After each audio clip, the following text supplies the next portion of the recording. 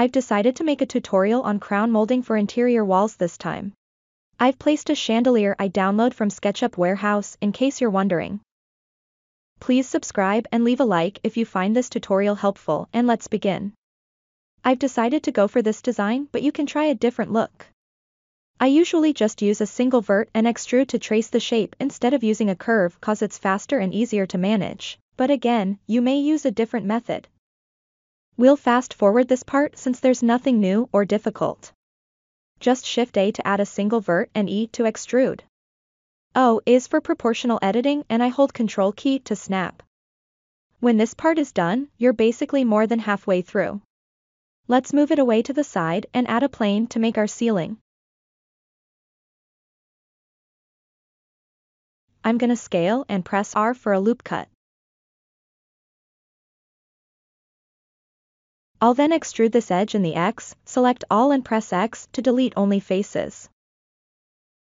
Let's delete these edges and press 1 for vertex select and press Ctrl X to dissolve these unnecessary verts.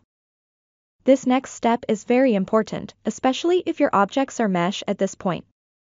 Select both the profile we've created before and the ceiling and convert them to curves.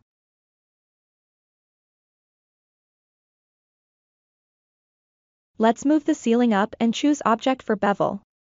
I'm using the eyedropper to select my profile curve and we're done. Easy ride, wasn't it?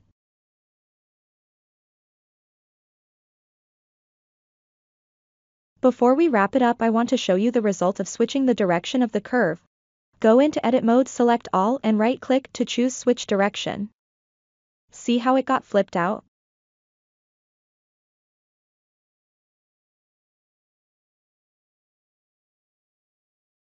We don't want this result, so let's undo that. Now if you find yours red when checking face orientation, it means something's wrong with your profile curve's direction. If that's the case, select your profile curve and go into Edit mode like before, select all and right-click to choose Switch Direction. Ours had no problem to begin with, so let's undo to go back to the original state.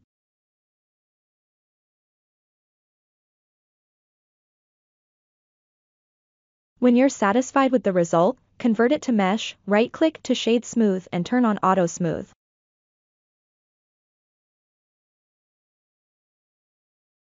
Go into Edit mode and select this loop to fill, and we're done. Hope you enjoyed this tutorial and thanks for watching.